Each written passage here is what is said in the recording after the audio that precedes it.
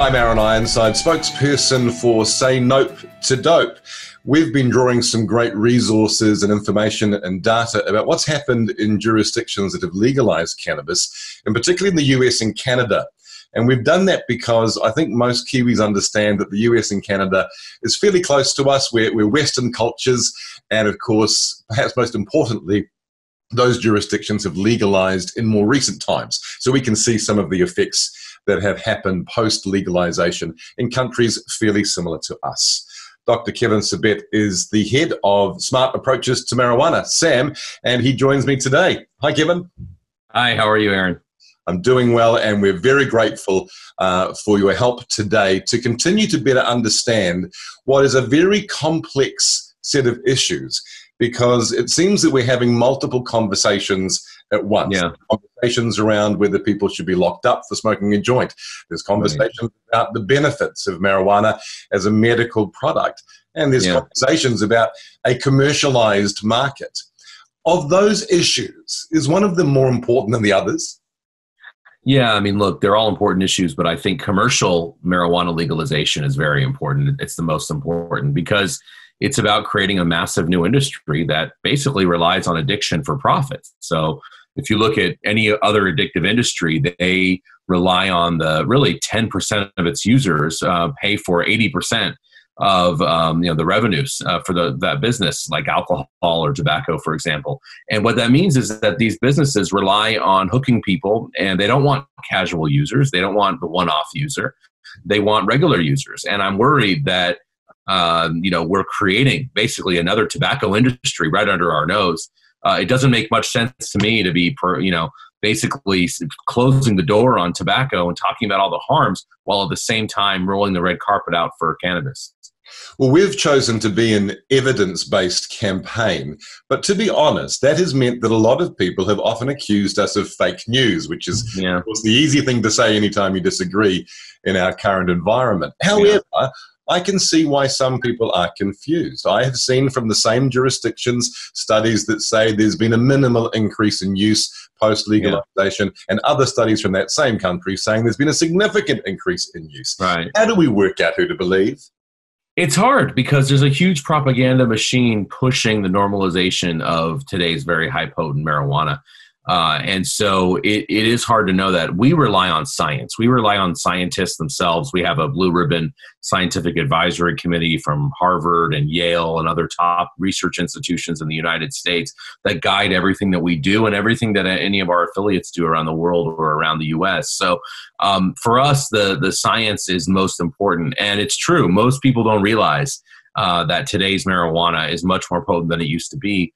And that it's causing a lot more problems than it ever did. A lot of people's experience with marijuana or cannabis is basically kind of, they tried it, they didn't really like it, they moved on with their life. It wasn't a big deal. It's like, someone who was speeding on a highway. They did it once, they didn't get into a car crash, so what's the problem, right? Everyone can do it.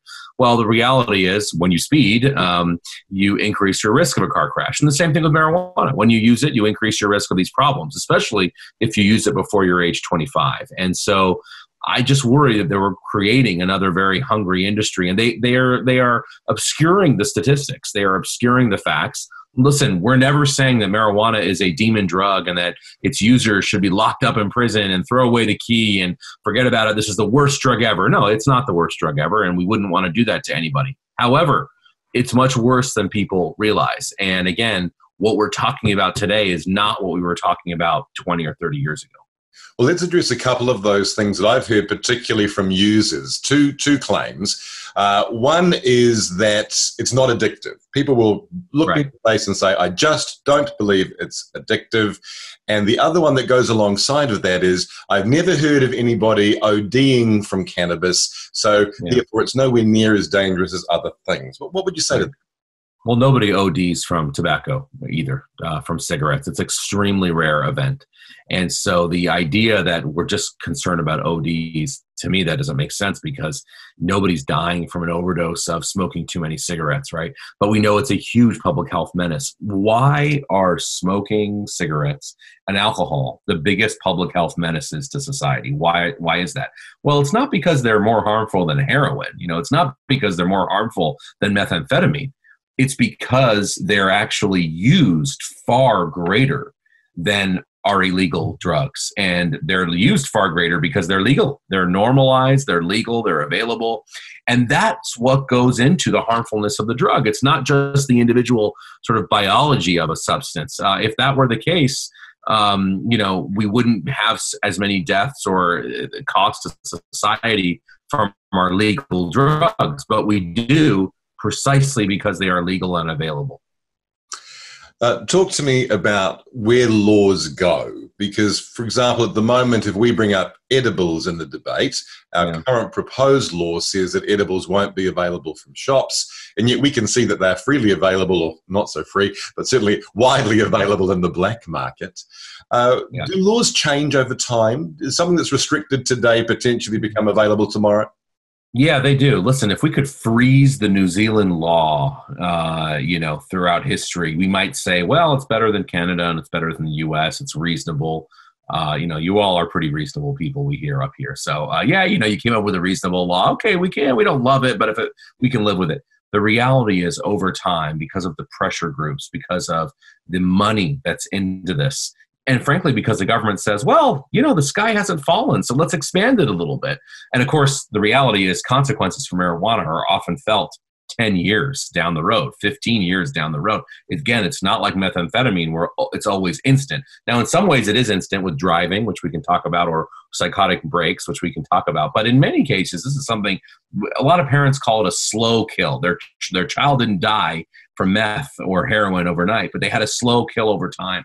And so a lot of governments in the short term might, to gain some political points and say, hey, we're going to bring in more revenue and be more open, et cetera, that they're very likely to actually loosen the laws. And we're seeing that in many U.S. states where something starts out very restrictive and then it gets very loose over time. We've seen that in Canada where they outlawed edibles and then they said, well, a year later, we're going to allow edibles on a certain date. And now they do have edibles. So, and listen, Canadians are pretty sensible people too, but yet they are allowing that. So, I think it's easy, especially as someone who's, I'm married to someone who's not American. I lived abroad a lot of my life.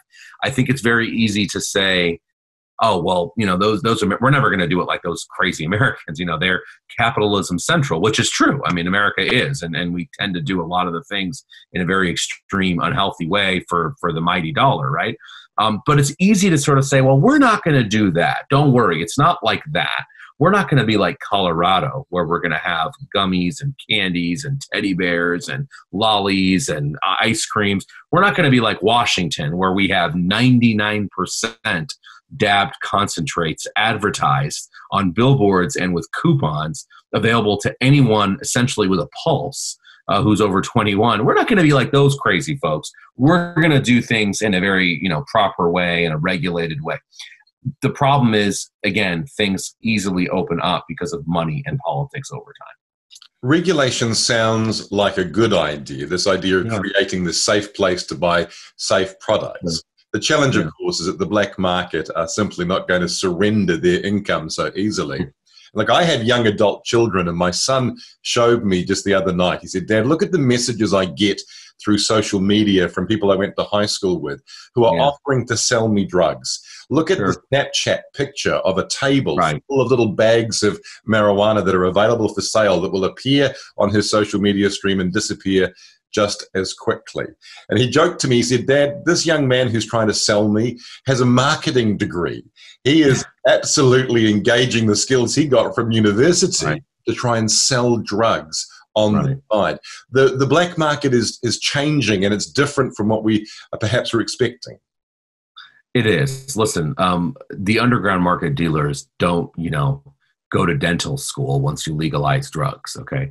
These people adapt. They're able to say, oh, you're selling it to these people for this much? Well, then I'm going to sell it to the younger people for that much. Or you only sell it at certain times because you have nice, beautiful regulations around it. Well, we don't care about those regulations. We're going to keep doing this. So listen, the black market hasn't been eliminated or even significantly reduced in any U.S. state that I've seen, or Canada. I mean, there's a thriving black market in Canada, especially for marijuana and even for cigarettes, because they raised the price on it. So there's a very large black market for cigarettes as well, both in the US, but especially Canada. And So the idea is that we're not going to, the drug dealers aren't going to go away just when you legalize and regulate. And by the way, this idea of, well, at least we can get a safe substance. There aren't the reasons why people are going to the hospital today in New Zealand for cannabis. It's not because they're having laced cannabis. It's not because the dealers are lacing it with something. Marijuana is cheap enough. They're not lacing it with anything. They are. It's because of the harmfulness of marijuana. It's because of the potency and the fact that people are ingesting things that are much higher than they used to be. And I know that New Zealand is trying to put a cap on the potency. First of all, the cap is very high. I mean, 50, if you're a naive user, especially, unless you're a regular user, 14, 15% THC is very high, number one. Number two, that's a perfect invitation to a black market dealer to say, I'm going to sell 20%, 25, 30, 50, 90, and get away with it. So, you cannot regulate marijuana. This is the problem. It cannot be regulated properly. Whenever you try and do something, something else will pop up. It doesn't mean we have to throw people in prison. It doesn't mean we have to, give up on folks. We should not do that. But we also shouldn't be normalizing and promoting something we know is harmful. Well, let's talk about this kind of false choice that appears to exist. This idea, on the one hand, we either throw people in jail, right. We have a legal market, and we promote health and right. education. But I notice on our TV screens, there are campaigns trying to target things like speeding and drink driving. These are still illegal, and yet we do have health and education campaigns for things that are still illegal. Is that a false choice? It is a false choice. Listen, we don't need to lock people up or legalize and normalize. We can educate, have prevention, treatment, get people help who need them. I think it's often set up as this boogeyman of prohibition. If you don't do this, then we're going to have everybody come and lock you up in prison, if you come and smoke a joint anywhere. That's not the reality. And so the reality is we can do better, have better laws rather than these two. I would say both are extremes. On the one hand, heavy-handed enforcement and all the problems that brings and not giving someone a second chance or giving them treatment. But on the other hand, the extreme of essentially mass normalization and commercialization. We'll talk to the person who says something like, hey, look, what I do in my home is my business. I'm not hurting anybody else. If I want to smoke a joint, if I want to use cannabis, it's not hurting anybody. Yeah. Well, even if we take that at face value, so if we take the fact that they don't have a family, they're not getting in a car, they're not late for work, they're not having a strain on the healthcare system, let's just take all that for granted and say they really are somewhere out in the woods and they're smoking a joint and falling asleep on a Friday night. They're hurting nobody. This referenda has nothing to do with them. I mean, it's not about allowing people to sort of smoke a joint in the privacy of their own home. If that was the case, the wording of what you all will be voting on would be very different.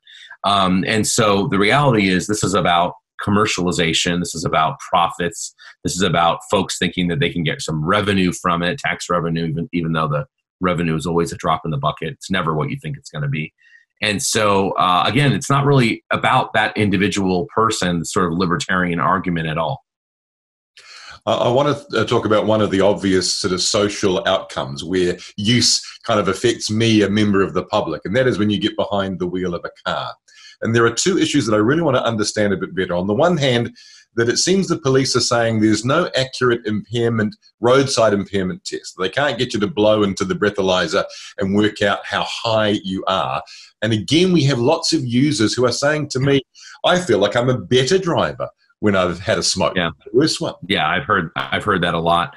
I mean, the reality is the research shows about a twofold increase, so a doubling in the risk of a car crash if you have even a small amount of THC in your system. It's not a huge amount. So we are seeing that.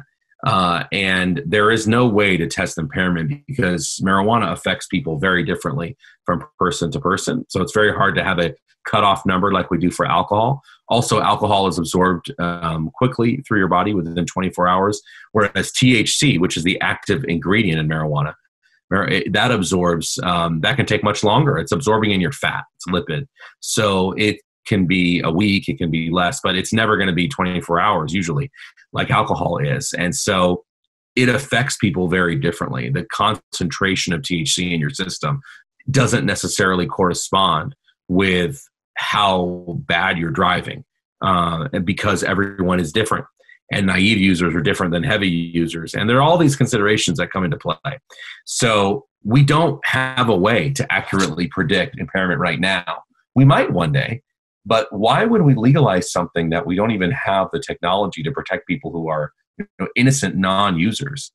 The other way that we have to protect non-users, I think, is from the secondhand smoke issue.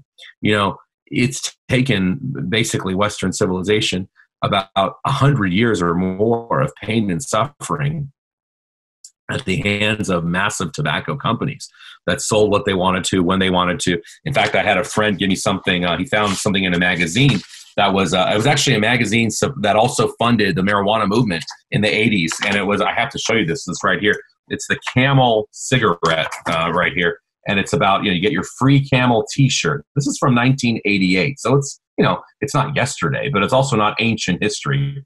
We learned the hard way, it's in terms of what these companies did and why we would want to repeat that. To me, it doesn't make absolutely any sense. And so I worry about the secondhand smoke of non-users. I worry about that environmental smoke. I worry about inhaling it through apartment buildings. That's become a very big issue in the United States, is smelling marijuana, because marijuana smoke is pungent and it travels far and fast. And it's different, actually, than cigarette smoke in some ways. And so I worry about that because of the effects on your lung and heart. And so there are plenty of things that I think affect people who don't use it that get affected by multiple and more and more people using it. So imagine we're sitting together in an airport lounge and the call for your flight suddenly comes over the loudspeaker system, and the person turns to you and says, "Kevin, it's been interesting to meet you. I've got to go, but tell me one thing that I need to know to make my decision on this referendum." What's the one thing they need to know? One thing they need to know is that marijuana is not as harmless as it's portrayed, and that we should not be normalizing a substance that basically the barons of pot, the ganjapreneurs, are waiting to pounce on a new market. And you have to decide whether or not our kids and our children's future is worth that or not. That's a decision everyone's going to have to make.